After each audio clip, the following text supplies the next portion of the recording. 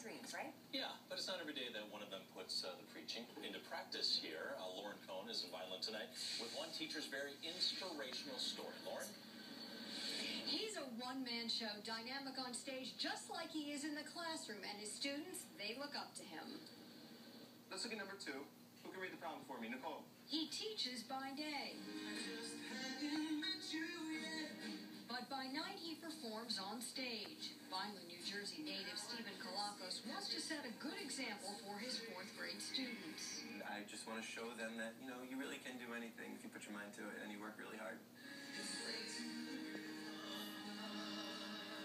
That's an important lesson he stresses in his classroom at Petway Elementary School. He also wants the kids to know it's good to follow your passion, and you can have more than one. I love performing and I love teaching, and sometimes I get a little of both when I'm in the classroom.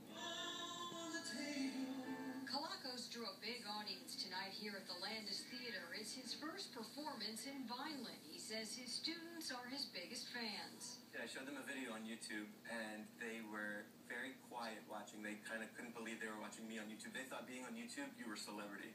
Yes, they are a little starstruck. Not every teacher can do this. But they are also inspired. Even if you dream something, you should still try to do it. Even though that you may not be able to, you still have to try to make a dream come true. I think it's really cool because he can be a teacher and do drama club at the same place. Just does inspire me. Wow, he's a really good singer.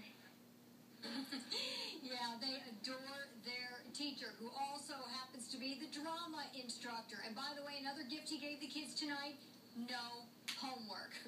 We are live in Vineland. Lauren Cohn, Fox 29 News.